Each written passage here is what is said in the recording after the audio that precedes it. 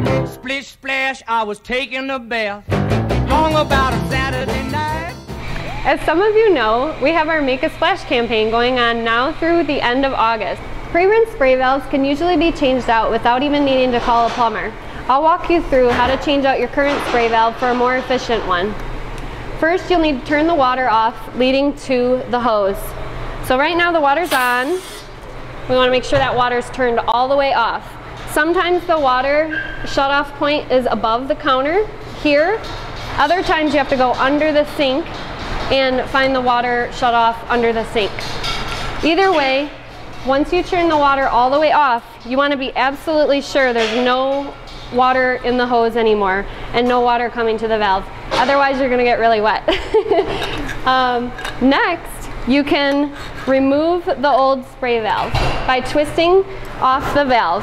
And you want to keep in mind that old saying, righty-tighty, lefty-loosey. We want to go left to loosen or counterclockwise. If you need to use wrenches, don't turn the spray valve in the clockwise direction tightly, because this can damage the threads on your hose, and you don't want that to happen when you're putting on your new spray valve. Next, you'll want to be sure to look inside the hose or around your old spray valve to see if you can find a washer. And the washer is located inside the spray hose right now, and it's in really good condition, so I'm not going to bother pulling it out. But you can pull it out and inspect it and replace it if it looks like it's in poor condition. But if it looks like it's in pretty good condition, just leave it in, and we'll need it when we're installing the new spray valve. So here's our new spray valve from the Make a Splash program. And all we do, we just double check the washer is in there, and that will help to make for a nice tight seal. And then all you do is you just tighten it up by hand. It's a little weird with the handle in the way. But once it's all tightened up again, and if it's slippery, you can just use a paper towel like this to really tighten it up. So we have it screwed onto the hose now.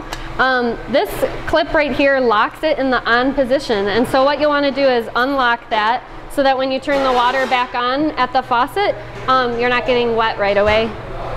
So now the water is on, and we just want to look, okay, there's no leaks coming out where we screwed it back onto the hose. That's a good sign.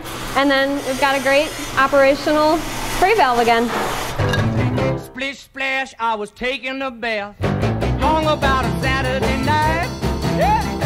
Rubbed up, just relaxing in the tub, thinking everything was alright.